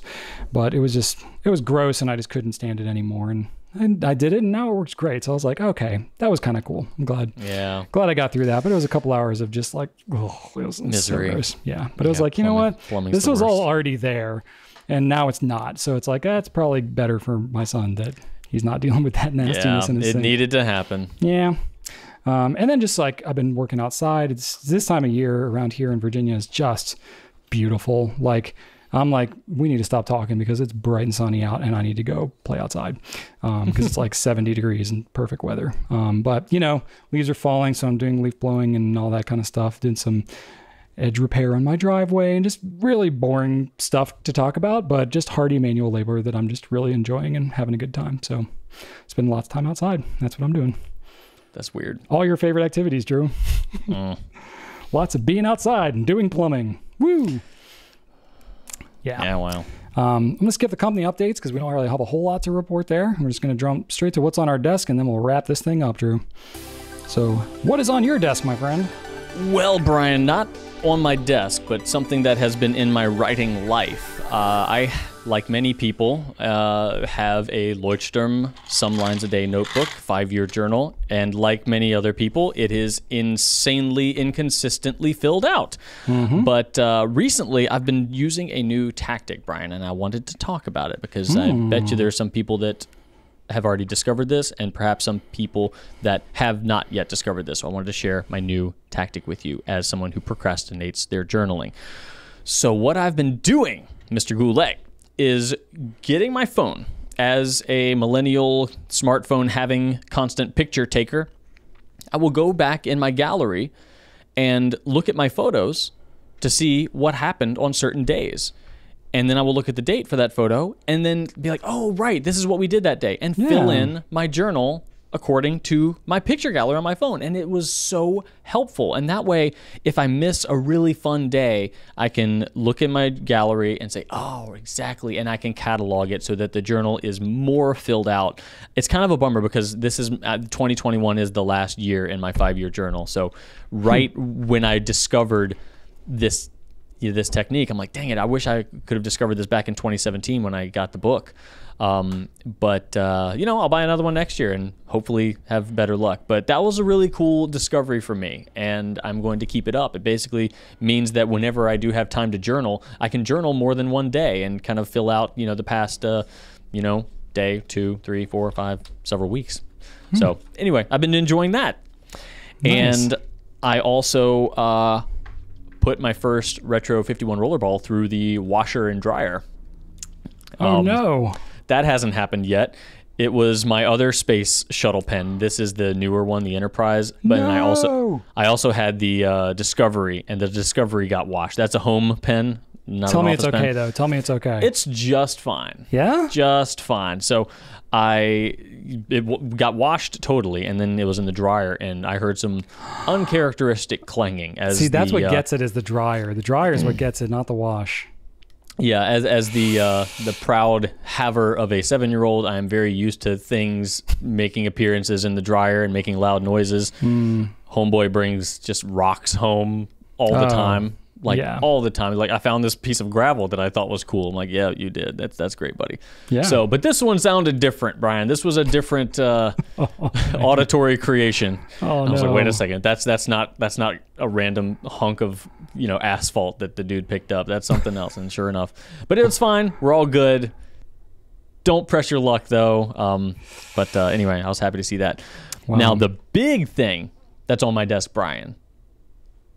You don't even know. No, this is a surprise. Yeah, I don't know. This is a surprise. I don't know what you're bringing up here. I have a new thing on my desk, and this was a gift from a very, very special pen friend. And I don't know. Me. This Not me. was no, not you. You're not that special. We know I don't give Drew things. No, but a couple episodes ago, like a couple episodes today, I talked about brown pens, and someone decided that I needed this glorious. Is that the one that we were talking about with the bear on it? This is the bear. I know. Drew, I don't even have that pen. I about died. It's got the bear. It's got the Line Friends bear. It's got the little thing that goes on the clip. I am on cloud 9 right now. Wow. Like this, I can't even. I can definitively say you don't deserve that, Drew. I agree. That is such a nice gift. I'm just kidding. I wholly agree, but it is going to be one of the most appreciated things I will ever have in my collection. Wow. So this is on my desk right now. I don't even want to ink it up, but I'm absolutely going to ink it up. But I am just on cloud 9. And look, brown! That is so cool. That's really cool. I opened this and just lost my darn mind, Brian Goulet. I cannot express my gratitude. So immediately what I did was, I do this thing. If ever I am overwhelmed with gratitude, I just like give one of my pens away. So I immediately just like found one other of my pens, and I ran out, and our other Brian, who works here, I was like, hey, do you want this pen? He's like, yeah, sure. I'm like, here you go. Here's yours now. Just kind of trying to pay it forward, because I'm like, this is too much kindness. I need to get it out there. You can't just absorb it like the Highlander? No, I feel like I don't deserve it. I'm like, I got to keep it going. But then it's also, keeping the kindness going just makes me feel better. And like, there are so many kind people in the fountain pen community, and I love that generosity. And, I do like to kind of pay it forward. So yeah, wow. Just wow. That's amazing. It is amazing. So top that. Well, I'm not going to be able to top that. That is really, really cool. I know. But it is really interesting that you brought up your some lines a day, because independently, I didn't even know you had that as a talking point. I found my some lines a day after not knowing where it was for basically 2 years. It was in my nightstand. But like, I have a 2-drawer nightstand. It was in the lower drawer, which I like never open. I guess I put it down in there at some point. It was like, oh yeah, I'll put it here. That way I'll always know where it is. And then I forgot where it was, and it took me until now to find it. I was just like, yeah, it's been a long time since I've opened that drawer. What's in there? It's like some old woodworking magazines. And I was like, oh, there's my some lines a day and 2 other Lloyd Sturm notebooks. Oh my gosh. Okay. So I was like, wow. I was like, okay, I've been looking for these things, but I didn't really know where they were, and I didn't look super hard enough to open random drawers. So yeah, I just like rediscovered several years old notebooks. So kind of a rediscovery for me. And I am exactly like you, Drew. I started my Some Lines a Day in 2017, kept up with it sporadically for a couple of years, and then I stopped. And now I'm in a quandary because I'm like, well, I have some historical record of something that happened at one point. What do I do now? Do I just like dive back in and just have this big gap?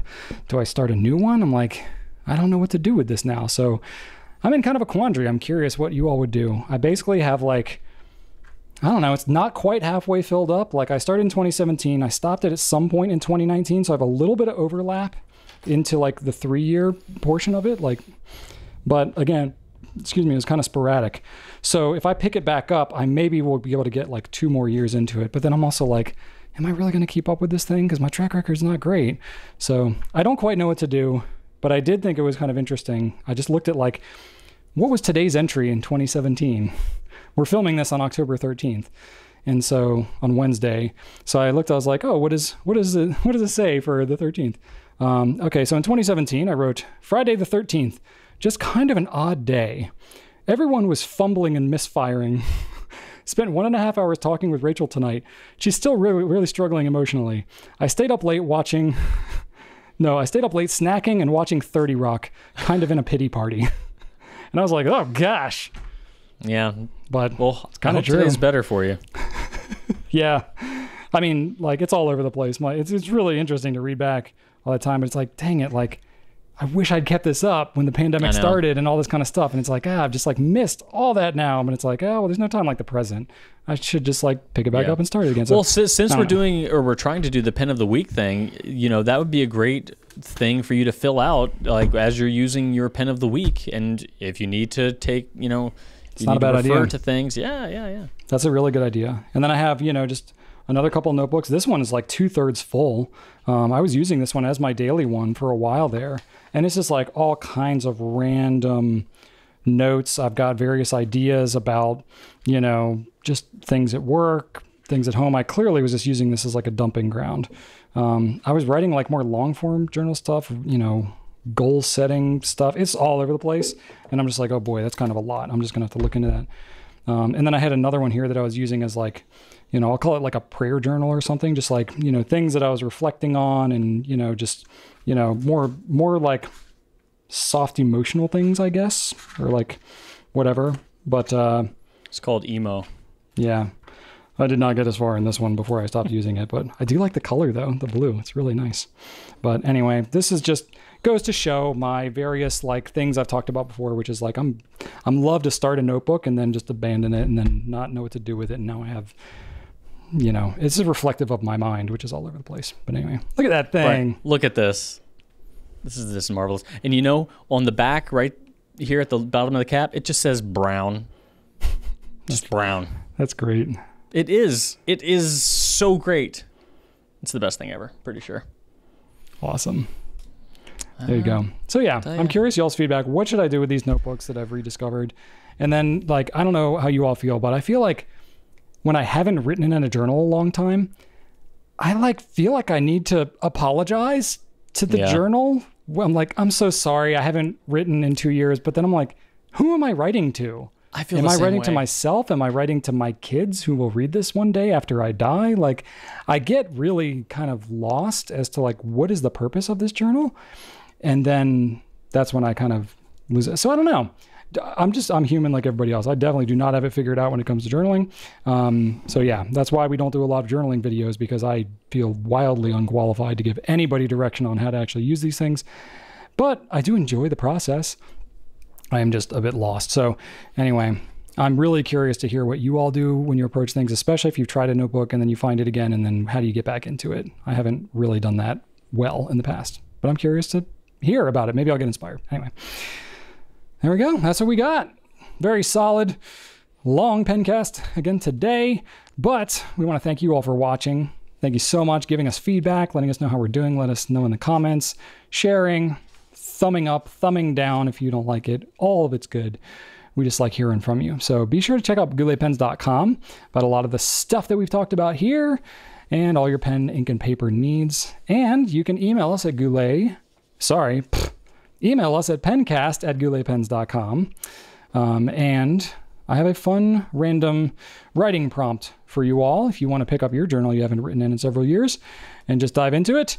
What is a dream that you once had that you would want to live in forever? Oh, I know one. Yeah, have you got one? Yeah, I once woke up, Brian. I had a dream that I had the Ecto-1 from Ghostbusters, and I was driving it around. And no joke, I remember this was so memorable to me because I woke up and I could feel the steering wheel in my hands, and I could squeeze, and I couldn't squeeze any more tightly than like it was there. But then as soon as I relaxed my grip at all, it was gone, and I could squeeze my hands again. But I was like literally squeezing, and I couldn't squeeze any more. But then even the slight, any slight let go, and it was just, oh man. And it was so real. I thought I had it, Brian. I thought I had it. Wow. That's a good one. That's a good answer, Drew. Now this is all I have.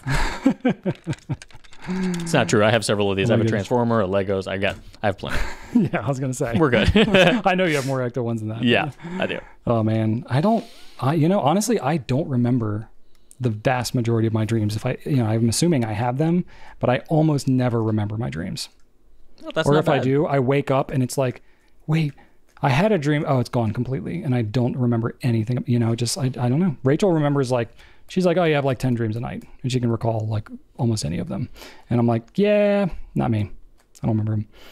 So I literally can't even tell you what's a great dream that I had that I want to live in. I can remember a couple of them. I had one in high school, maybe 6 months after Rachel and I started dating. And I was putting on a performance of some kind in my high school's gymnasium. And the pianists, because there was a piano in the gym, I don't know why, they said that Rachel was moving to Japan. And I was 100% convinced that Rachel was moving to Japan. Nothing about the scenario made any sense. But I literally an hour later called Rachel and I was like, you're not moving to Japan, are you? Because I was like, oh, no. it was one of those where I was just so convinced that it was real that I was like, wait a minute, is this actually happening? Because, it was we were coming at the end of our high school and it's everybody was going to colleges and doing all these various things. But I had to actually talk to Rachel and confirm with her. I'm like, you're not moving to Japan, are you? So anyway, I would not want to be back in that dream thinking that Rachel was moving to Japan. But that's one of the only dreams that I can even recall at all. It's weird. Anyway, there you go. So write about your weird dream or one you'd like to live in forever in your some lines a day that you had 3 years ago. Or whatever you got. Anyway, thanks so much for watching. Glad to spend time with you all, and right on.